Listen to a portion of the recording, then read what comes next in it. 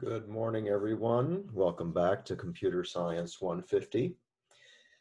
So this week we're going to be talking more about objects. On Friday of last week, I had a sort of an introductory talk, starting to introduce some of the basic concepts of working with objects. Today we're going to continue with that introduction. We're going to look at another example that features the creation of a specialized object to solve a particular problem.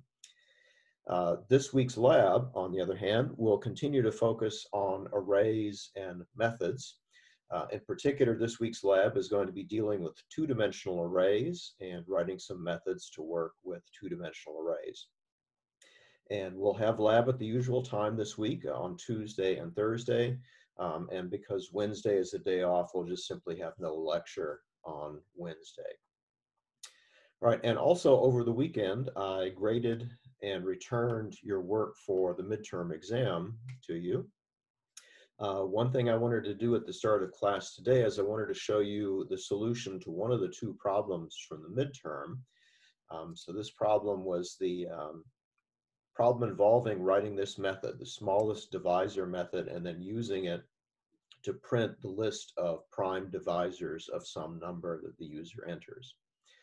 Right, so first of all, the smallest divisor method, again, the problem statement says that what this method was supposed to do is supposed to take an integer and then return the smallest number that divides evenly into that integer. All right, and the code here accomplishes that basically by trying a set of different divisors, starting with 2 and working its way upward from there. One way to organize this is to use a while loop. The purpose of the while loop is to allow you to look at different divisors until you find one that you would like to stop with. And the one that we'd like to stop with is the one where the divisor divides evenly into the number. Now, as long as that's not happening, as long as we haven't yet reached a number that divides evenly into n, we simply want to keep going. On each round, we simply would go on to the next possible divisor, right? And then presumably the loop will stop for one of two reasons, either because we make it all the way through to n without finding anything that divides into n, or somewhere along the way, somebody causes this condition to fail. And when this condition fails, it basically means that we found a d that divides evenly into n, and that's the d that we want to return. All right, so that's the logic of the smallest divisor method, designed to search through all possible divisors until we come across the first one that divides evenly into n. All right, then another aspect of this problem is figuring out how to use that method to solve the bigger problem. The bigger problem is to take a number and print all of its divisors, all of its prime divisors. All right, that's a little bit more subtle. And here's the logic that does that in the main method. What we're going to be doing here is we're going to be setting up a loop. And on each round through the loop, we're going to call the smallest divisor method to answer the question, can you find a small number that divides into n? Right? And then as soon as we find such a number, the first thing we're going to do is we're going to print it, because obviously anytime you find a divisor, that's something that you'll want to print. And then finally, the somewhat subtle thing to do is that once we find a divisor that divides into n, we go ahead and divide it out, and that produces a new smaller value of n. So that step of taking your divisor and dividing it out of the number means that on the next round, you won't find that same divisor again, unless, of course, that divisor is repeated in the number. If there is a number with a repeated divisor, this logic will find it by simply finding it multiple times, and eventually when you divide that divisor out enough times, it disappears from the number. All right, so that's the logic I was looking for here, is basically looking for some way to use the smallest divisor method in the context of a loop where you repeatedly call that method, and in the process you find and print all of the divisors of the number that the user has entered. Okay, so that is the solution to that problem. And a little logistical issue here is that I'm not going to be posting this solution to the course website. The reason for that is I may in the future want to use this as an exam problem in a future exam, and for that reason I won't be posting the solution publicly. However, if you would like a copy of this solution, just send me an email and I'll be happy to send you a copy of my solution to this problem. Okay, any questions about that solution before we go on to today's lecture?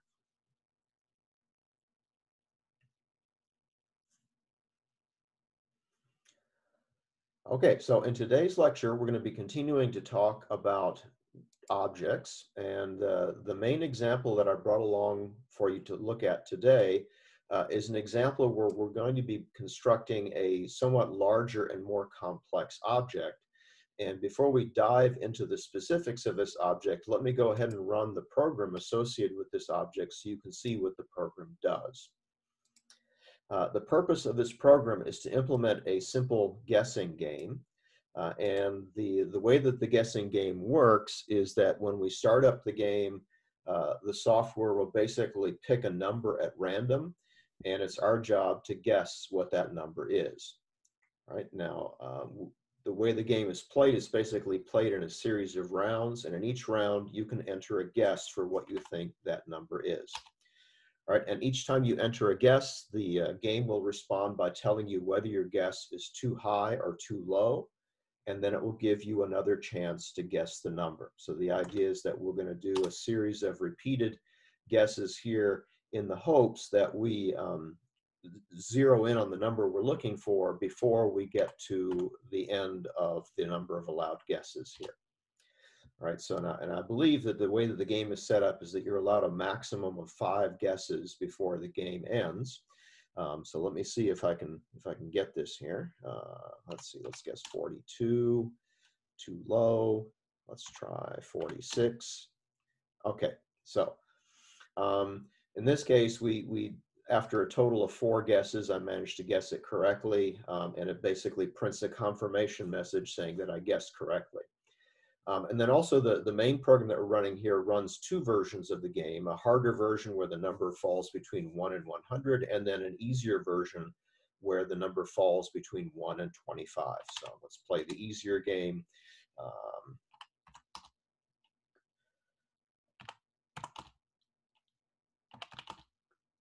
Okay, so that's the purpose of the game, is to basically give you several chances to guess a random number that the game itself has generated for you to try and guess.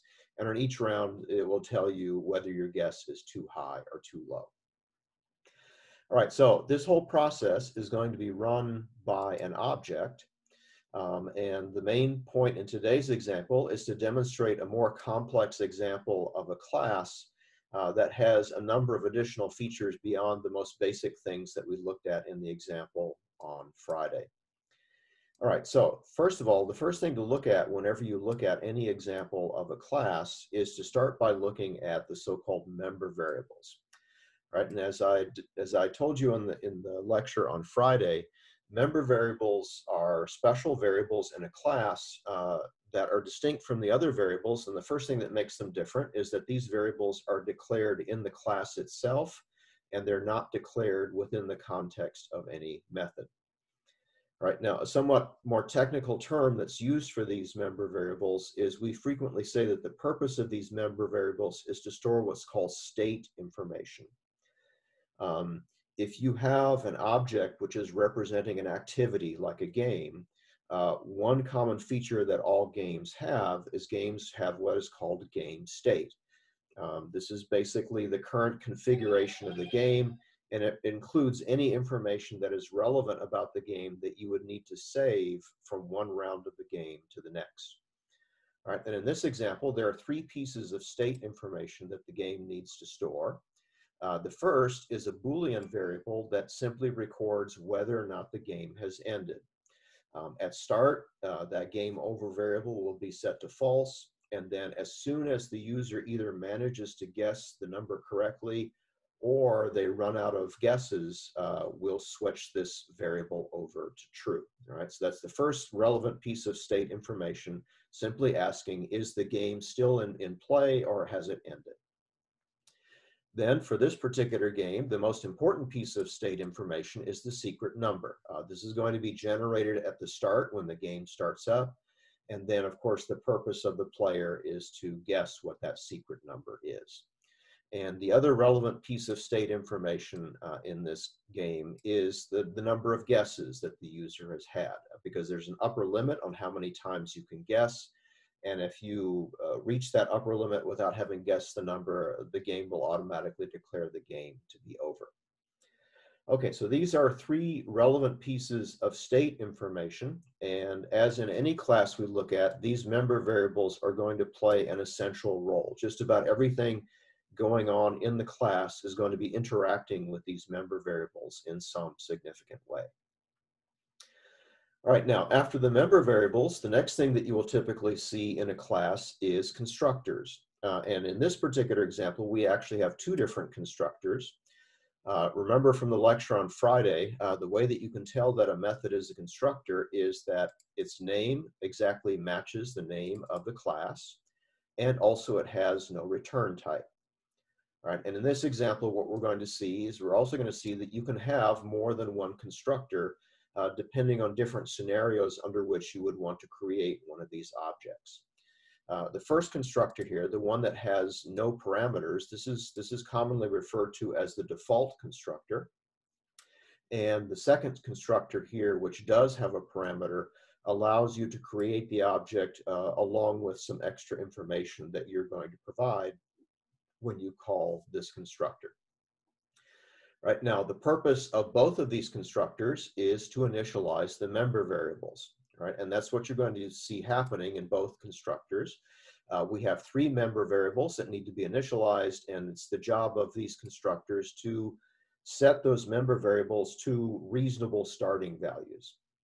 Okay, now reasonable starting value for the game over member variable is simply set that equal to false, because once we start up the game and it starts going, the game is certainly not yet over. Also, another reasonable starting value for the number of guesses is, of course, 0, because at beginning, before the user has had any chance to make any guesses, the number of guesses they've made is obviously 0. All right, and finally, the last thing we need to do is we need to have some mechanism for generating the random number. In the case of a default constructor, the random number is going to be generated in the range from 1 to 100. In the case of the second constructor, one difference in the second constructor is it will allow us to specify a range that the random number should fall in. And in that case, what we're going to do is we're going to generate a secret number that falls in the range from 1 up to whatever that range number is. All right, so that will allow you to do a little bit of customization in terms of setting up the game. You can basically pick the size of the range in which the random number falls, and that will make the game either easier or harder as the game gets played. All right, and then another thing to remember when we're talking about constructors is how you actually call these constructors. To see an example of that, what we have to do is switch over to a second class that I put in this example. The purpose of the second class simply is just to give us a place to put the main method. And in the main method is where you're going to see these game objects being created. All right, and again, here's the most important piece of code when you are working with objects, and this is the code that actually declares an object variable and then physically creates the object by using the new operation. All right, and in this example, because there are two different constructors, which means that there's two different ways to make a game object, I have two examples of two different ways to make a game object. In the first example, we're using the so-called default constructor. And when you do that, you get a game where the random number falls in the range from 1 to 100. And in the second example, I'm creating a second game object. And for this one, I'm calling the second constructor, the one that has a parameter. And the parameter there is allowing us to specify the range that the secret number falls in. In this case, I chose 25 for the range, which means that the secret number for the second game will fall instead in the range from 1 to 25. All right, those are two examples of how you would use those constructors to create different game objects for different circumstances.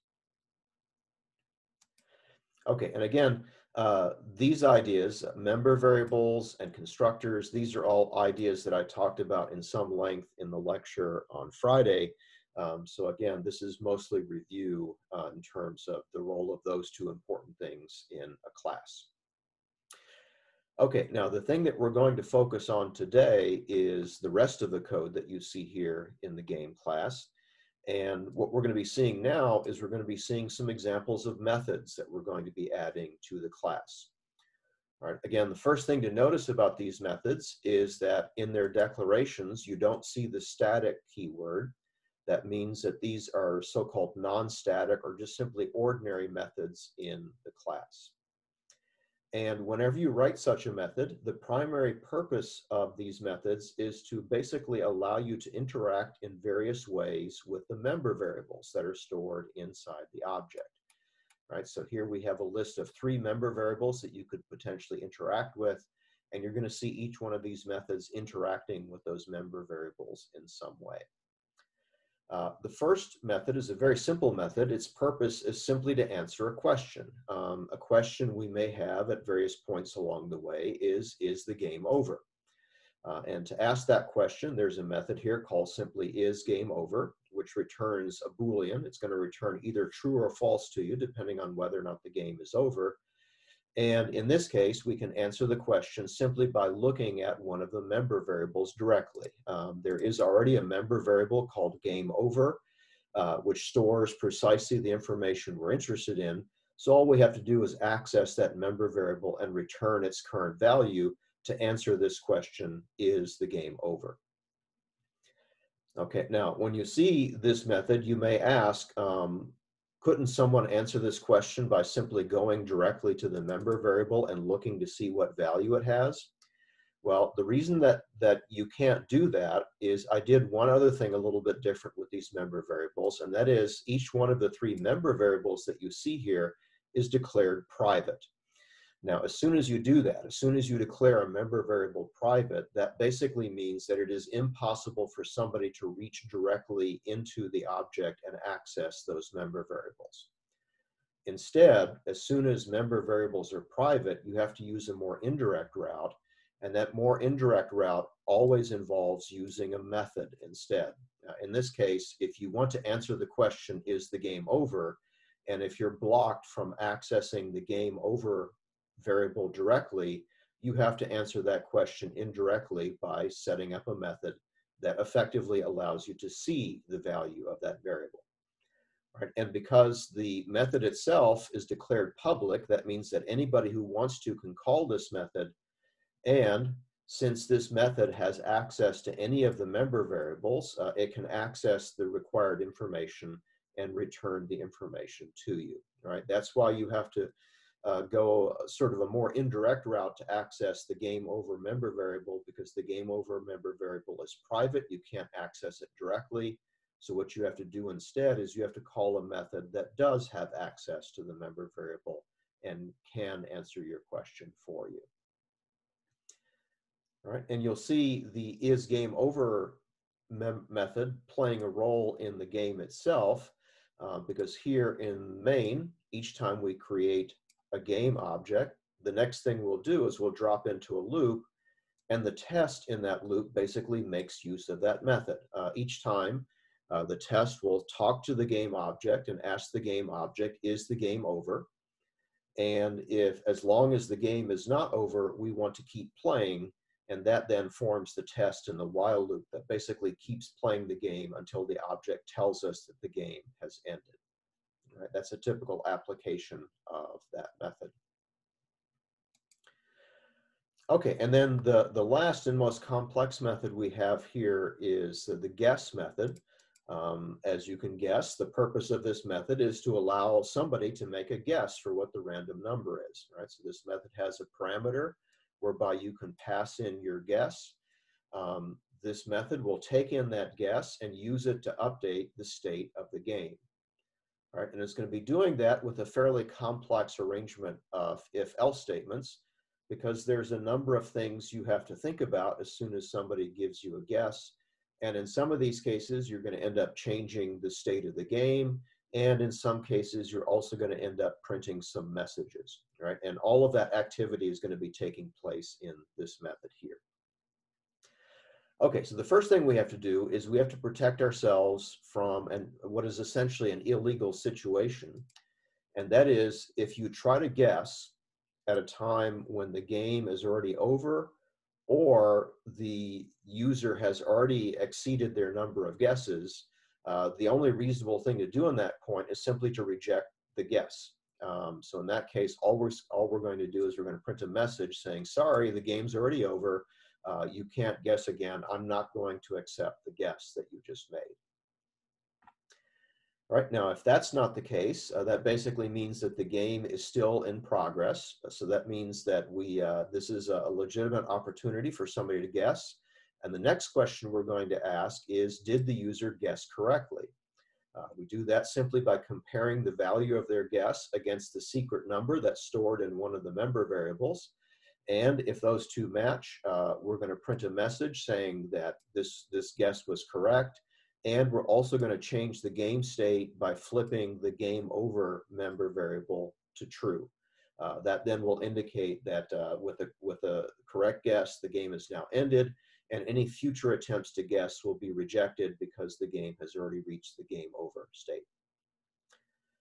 All right, and then the final case basically corresponds to the situation where the game is still active and this most recent guess that the user made was not the correct guess. The last thing to do in that case is to basically give the user some feedback and to update our state. All right, so the first thing we have to do is give them a little bit of feedback telling the user whether or not their guess was high or low. And for that, we'll compare their guess against the secret number.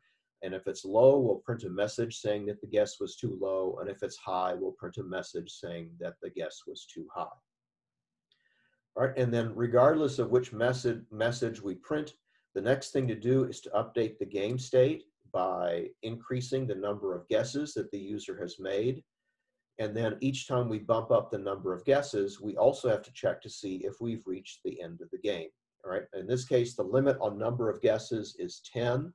If you make it up to 10 guesses without having correctly guessed the number, we'll declare the game over. At that point, we'll print a message saying that you've used up all of your guesses, and we'll flip the game over state to true. All right, so it's a rather complex method, but it captures all of the rules of the game, and it captures all of the game activity that we need to carry out. All right, and then finally, to see this guess method in action, we'll have to flip over to the main method and see how that actually gets used. Again, the way that this is going to get used is we're going to go through a series of rounds in the game, and each round we're going to prompt the user to enter a guess. We're going to get the guess that they've entered, and then we're going to pass that guess along to this method. And as soon as the method receives the user's guess, it's going to give you some feedback, it's going to print some messages, and it's going to update the internal state of the game so you can go on to the next round. Okay, so that is the guessing game example. And again, the new feature that you see here is the addition of methods that will allow you to interact with the internal state of the object and update it as you go along. And most of the use of this object involves calling those methods to get useful things done. Right? So in this example, once we've created a game object, we're going to basically, through a series of rounds, we're going to be calling the isGameOver method and the guess method to physically carry out the game and to do the necessary actions of the game. Okay, so let's pause here and ask if anybody has any questions about either how the game is played here in the main method or the code that you saw in the two methods in the game class.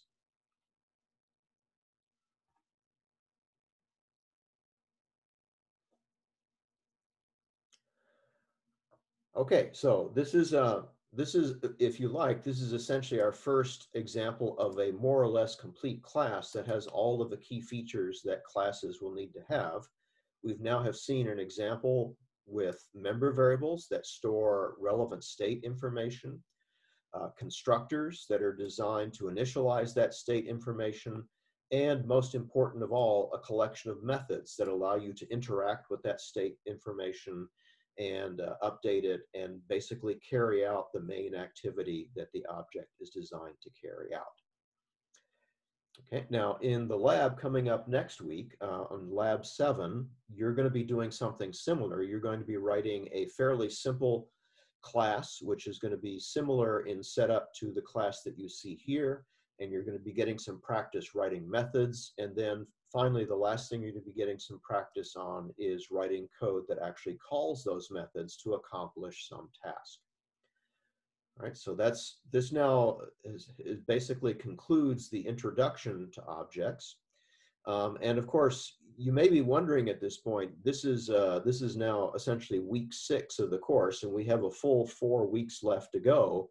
What are we going to be doing in the remaining 4 weeks? Well, the story is that with this example, I have now introduced the last major topic that we're going to be introduced to in the course. What we're going to be spending the next few weeks doing is gradually doing bigger and more complex and more sophisticated things with objects. All right, and starting with the lecture on Friday, what we're going to start to see is we're going to start to see examples that feature more than one class, and that you'll start to see examples that feature interactions between objects. All right, and what we're going to be doing over the remaining weeks of the term is we're gradually going to be making our examples more and more complex. Right? And one measure of the complexity of each example is how many different classes are involved. Right? So with today's example, which is a fairly basic example, we're basically only working with a single class and interacting with that single class. In the example that I'll be showing you on Friday, we'll be starting to look at examples where we interact with a couple of classes that basically interact with each other to get some job done. And we're gradually going to scale up the size of our programs as we go through the remainder of the term, so that by the time we get to the end of the term, we're going to be looking at more complex examples where we have 4 or 5 different classes that need to be built, and these classes will interact with each other in progressively more complex ways. Right, so that's what we're going to be spending our time doing for the remainder of the term. Basically, for the next 4 weeks, we're going to be working an awful lot with the concept of objects. And as we go along, we're gradually going to scale up the examples so that in the examples, we're going to be seeing more and more classes that interact with each other in more and more complex ways. And that's what we'll be spending the remainder of the term doing. Okay, now, because we do have a little bit of time left today, I want to get a little bit of a head start on the lecture that's coming up on Friday.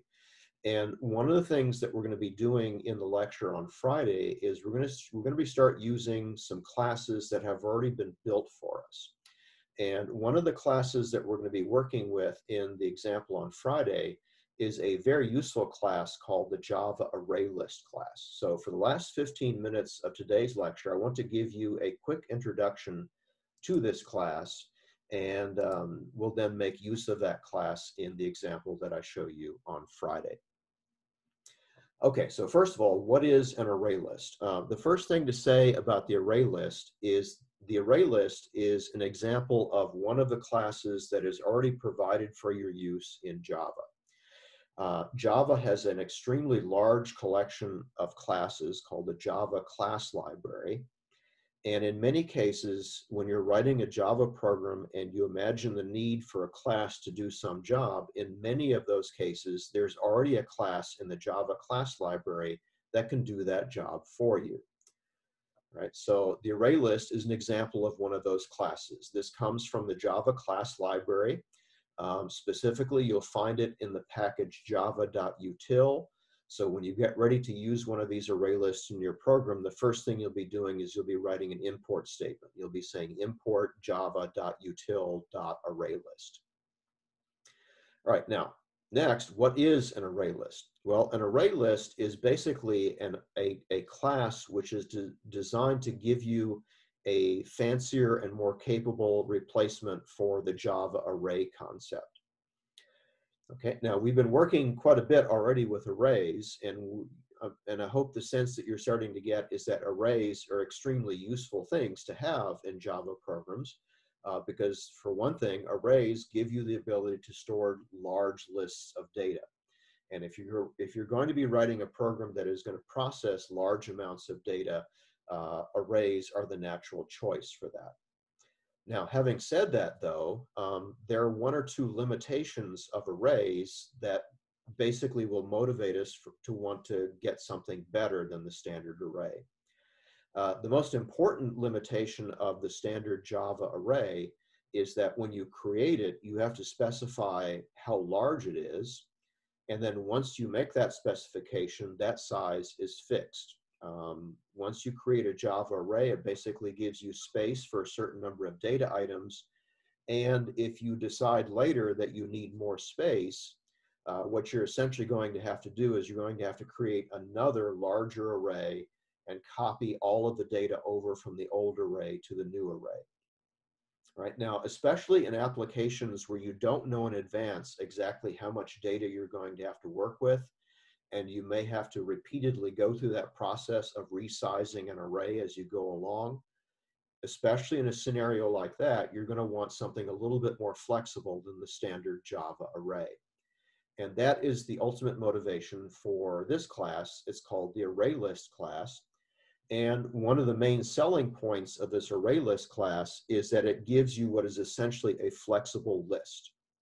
What typically happens when you make an array list is when you create the object, you're basically creating an empty list that has nothing in it. Now, the ArrayList class will have methods that will allow you to add new data items to the list. And one of the most important tricks that the ArrayList can do is as you add more data to the list, it automatically resizes itself to accommodate any data that comes along. Right? And that's a trick that ordinary arrays can't do, and that's one of the main selling points in ArrayList. They're capable of automatically resizing themselves each time you add more data to the array list. Okay, now here are some of the basics of how you set up and use an array list. The first is the basic mechanics of creating an array list object. As I've said already, the operation in Java that creates a new object is the new operation. And when you use the new operation, you have to say what object you're going to be creating. And in the case of the array list, there's one additional special piece of information that we have to provide. And that is when we start putting data into the array list, we have to describe what kind of data we're planning to put into the array list. And the way that we do that is with a special notation. It's called a template notation. And after the name of the class, inside brackets, we're expected to put a type. And this will basically describe what type of thing we are eventually planning to put into this array list. Right? So in the example that we're looking at here, what we're setting up is an array list that will eventually contain a collection of strings. Right? So in that case, the variable type would be array list, and inside brackets, we say string. And then likewise, when you create the object with new, you have to say, I'm going to be making an array list that is designed to contain strings. All right, now, the next step is, actually, hang on a minute. Before we get to the next step, there's one sort of bit of special information I need to tell you with regard to choosing the type. And that is, there is a constraint on how the array list operates. And the important constraint is that the type that you put inside brackets must be an object type. It's not allowed to be a primitive type. So for example, if you wanted to create an array list that would hold ints, as soon as you try doing this, Java will flag this as an error, because one of the fundamental constraints is that when you set up an array list, the type of thing that you're planning to put into that array list must be an object type, right? Which means that any of the primitive types like int or double, those are illegal for this particular use. All right, now that's kind of a pain, because I'm sure you can imagine situations where you may actually want to create an array list of ints or an array list of doubles. Well, as a workaround for that situation, the Java people have given us a rather strange workaround, and that workaround is this. it turns out that in Java, for every one of the primitive types, like the int type, the Java class library also defines a class which is the object equivalent of that primitive type, right? So the corresponding class for the int type is the so-called integer class. And because an integer actually is an object, this is something that is in fact legal to use in an array list. Right, so the workaround for this scenario is that if you wanted to create an array list that will hold ints, what you have to do instead is to create an array list that holds their object equivalents, and these are integers. Right, so this will be considered legal because an integer is a type of object, and you can make an array list of integers if you choose to do so. Okay, now the next thing to talk about is the mechanics of adding data items to an array list once you've set up an array list. Right, so here again is an example of an array list that will hold strings. When you set this up at start, it basically starts out as an empty list, and the primary method that you use to add new data items to the list is, not surprisingly, called add. There's a method in the array list called add, and each time you call it, it will add one new object to the list that this thing represents. All right, so the basic mechanics are you set up an empty array list object, and then you repeatedly call the add method on that object to add more data items to the list. Right, and again, the main selling point in the array list is that it's capable of resizing itself automatically each time you add new data to it. So whether you're going to be adding 2 items or 2,000 items doesn't matter. Each time you call the add method to add another item to the list, the array list will simply stick that item at the end of its list, and it will automatically resize its list each time a new item gets added to it.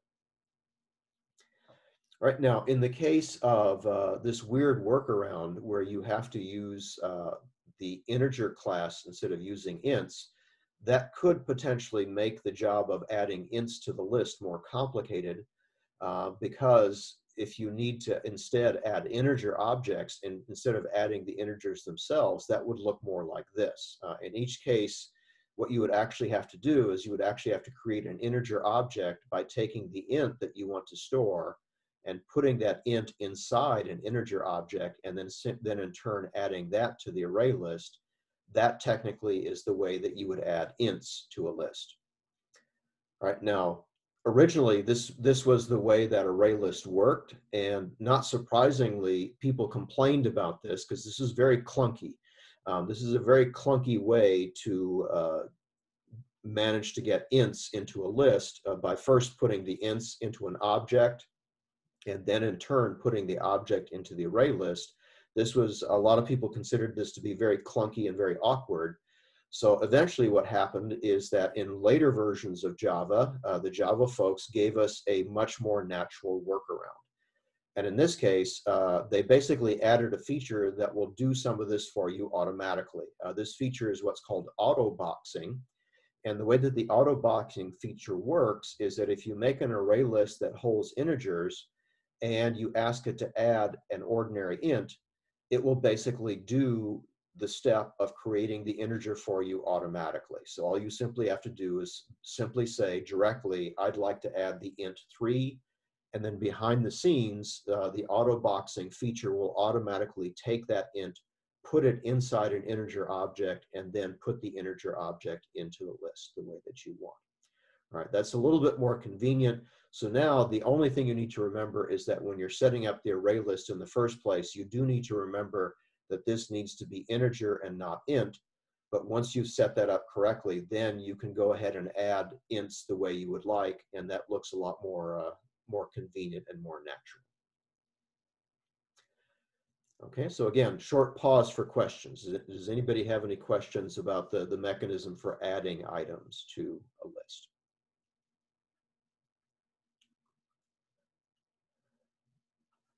Okay, now the next thing you'll want to do is once you've added a bunch of items to the list, you'll need to want to access those items. And for that, the array list class offers a corresponding method. It's called simply the get method.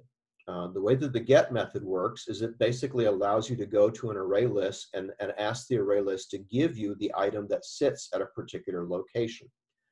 Right? And the indexing system that the get method uses is exactly the same indexing system that ordinary arrays use. The first item in an array list is always going to be item 0. Second item is going to be item 1, and so on and so forth. All right, so in this example here, I made an array list of integers. I put a couple of integers into the array list, and then when I call the get method with index 1, I'm going to be getting back the second number in the list. Right? So that will look up the 15 and allow me to access the 15 that is in that particular location. All right, and the flip side of the get method is that there is also a set method. The way the set method works is you give it a combination of an index and a value, and it then replaces the thing at that location with the value that you've specified. All right, so in the example here at the bottom, I set up an array list of integers. I put 3 integers into the list. The thing that was at location 0 was the number 3, but then later by using the set method, I was able to replace that number 3 with a new number 22. All right, so by using some combination of the get and set methods, you can then access the actual data items in the array list, and you can interact with them in much the same way that you would interact with elements in an array. And again, the indexing system works exactly the same here that it does in an array. All right, and finally, a last important method, which is going to be important whenever you start writing loops associated with array lists, is that each array list has a size method that will tell you how many items are in the list. And of course, you'll typically need to use that when you're writing a loop that's designed to go across all of the items in the list. All right, so here you see us using a combination of a loop and the get method to basically fetch the individual items that appear in a list and then print them as a series of messages. Okay, so that is now the set of all of the important methods that we're going to need to know about in order to work with array lists. We have an add method for putting new items in the list. We have a set method for replacing existing items with alternative things. And we have a get method to allow us to fetch items that are in the list. All right, and with those 3 methods, we now have a complete replacement for ordinary Java arrays. And again, the main advantage that array lists bring to all of this is this automatic resizing feature. They're very useful in situations where you don't know exactly how many data items you're going to need to work with. You'll want something that starts out as an empty list and allows you to add as many items as you want. And as you add more items, it will automatically resize itself to accommodate everything that you're doing. Okay, so that is the array list class. Any final questions about the array list class before we go on to the lecture on Friday? Okay, well, if not, don't forget, we still have lab this week. The lab this week will be focusing on arrays and methods. And I've already posted the lab materials if you'd like to get an advanced look at what we're doing in this week's lab. And I will look forward to seeing all of you in the lab, either on Tuesday or Thursday of this week. All right, so until then, so long, everybody.